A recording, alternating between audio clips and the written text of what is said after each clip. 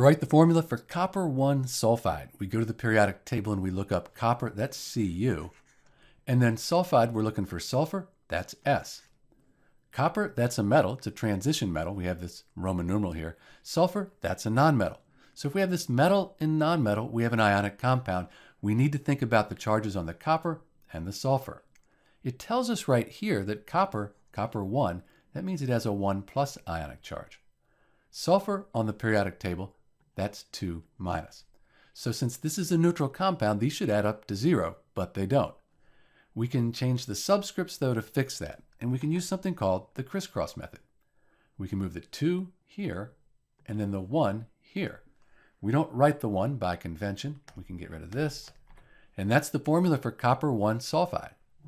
Let's check our work though, make sure we got that right. Copper, we said this 1 tells us it has a 1 plus charge, and sulfide we looked up 2 minus. So I have 1 S, so 1 times 2 minus, that's 2 minus. 2 of the Cu's, 2 times the 1 plus, that's 2 plus. So those add up to 0, give us a net charge of 0, and this is the correct formula for copper 1 sulfide. Let's clean this up.